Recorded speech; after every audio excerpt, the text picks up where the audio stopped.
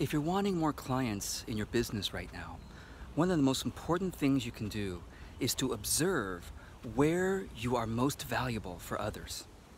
As you create content and share it, who is finding it most interesting? And as you do any of your work with clients or with friends or colleagues, notice in what ways is your work most helpful to them. And then journal about it.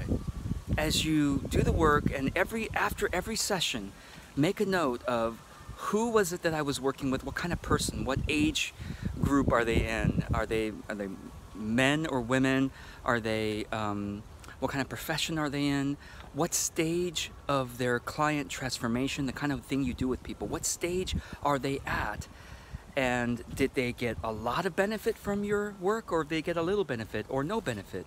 Okay, based on their reactions and their response. Because as you get more clear about these things, you will naturally start looking for people like that who are at that particular stage that you can help them with.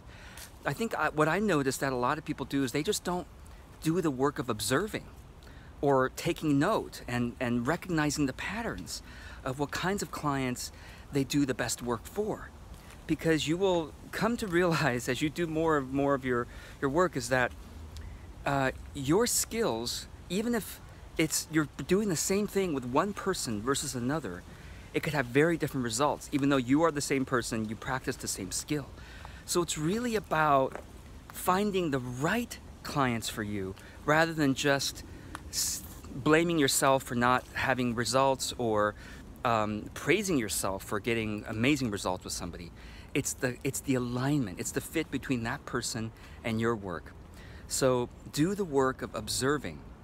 As I mentioned, after every client session, take a note, write down whatever you feel like is the distinguishing characteristic about them versus somebody else who got very different results in your work together.